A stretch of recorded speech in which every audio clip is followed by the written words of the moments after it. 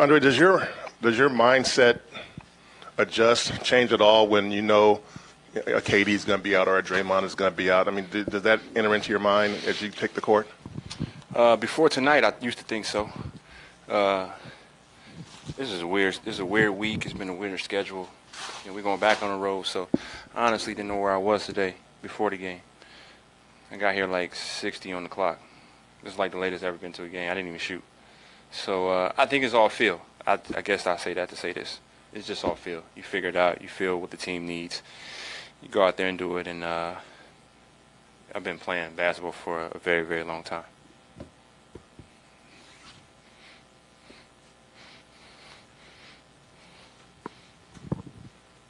Andre, you obviously have a lot of experience, but what do you think was the key as a unit for you guys to be able to overcome Durant's absence and Steph not shooting what he normally does?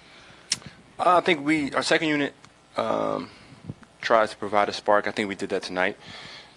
And I think we figured some things out with their second unit and not letting them get to their guys who make shots off the bench. Jameer Nelson's been playing really well for them off the bench. So we were trying to limit their three-point attempts and three-point makes as well. After that first quarter, Drew Holiday was really hot. I think he had about 18 points. Was it 17 in the first quarter? So he got it rolling, and Etuan Moore made 2 threes in the first quarter as well. So try to get them off the line, try to make them make second and third decisions after running them off the line. And once we made them miss, turning in transition baskets and getting our flow. And once we got our flow, we got a little spark. And Clay was really big for us in the first half, and keeping things close and making sure we didn't go into the half with a deficit. We know you're at least one of your knees, maybe both have been nagging at you a little bit, but you're on the injury list as probable, but you ended up playing. Is there something that tilts you over the edge in terms of being able to play, or is it just pain tolerance? How do you make that decision? KD wasn't playing. I can pretty much play. I can play. It's easy to play even with pain. I can walk through the game. Like I said, I've been playing for so long. I know what the team needs, and I felt fine actually playing. I had a burst in the second half where I got to the basket like I did in my younger years and got fouled on the break. Normally I would pull it back out. So it's just team being smart and cautious with the load. Being that the schedule's been kind of hectic, and it continues this following week.